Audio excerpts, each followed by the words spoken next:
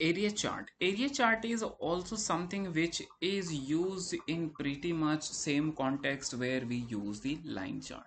Let's have a comparative view. For example, here you see you have got a line chart which is representing the trend of the stock price for three companies by the time, right? So that's the purpose. When you want to see the trend by time, for that the best suitable thing which we create is line chart.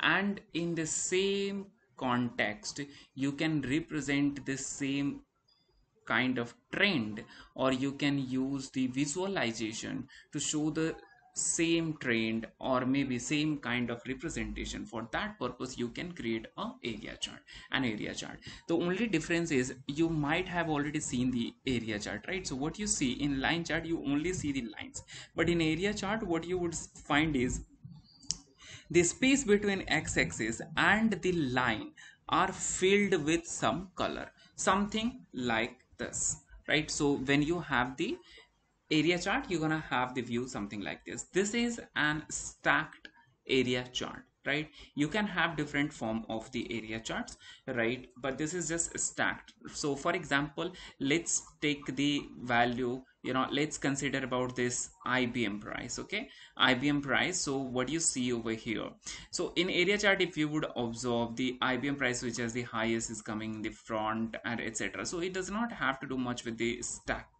much with the sequence, but it is just a way of stacking of this. Okay, so let's focus on this. So if you see over here, the space between line and the x-axis are empty, but in this that space is filled.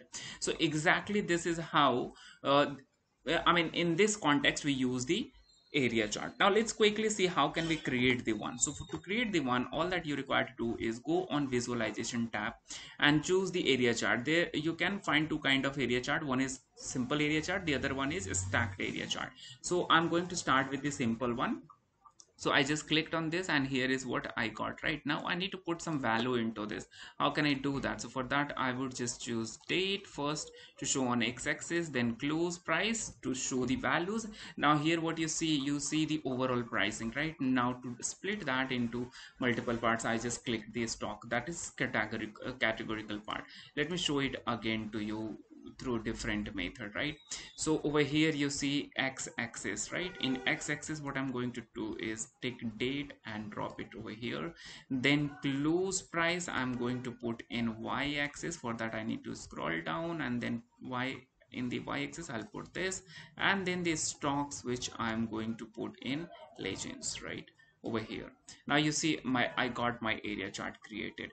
Over here you can see the each of the area chart is overlapping to the other. If you don't find it look visually appealing, you can change it to the stacked one. Right now you can see this is showing each of these three in sequence and in a stacked manner. So you see this how simple is it to create an area chart. It's just a different method of visualizing the trend by the time. That is it.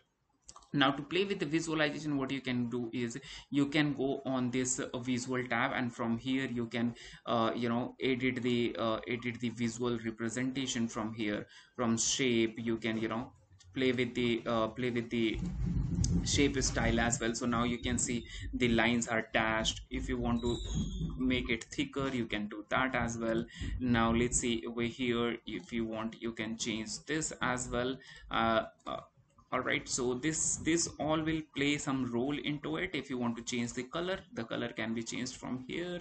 Let me put it gray, and you see that area is grayed out. Okay, so similar in the similar fashion you can make the edits as many as you want from using this visual tab, rather I can say, in the visualization pane. And from here also you can edit the overall graph level effects. Okay, from over here if you come, you can change the background as well, something like this, right? So you can make it more effective as per your uses, right?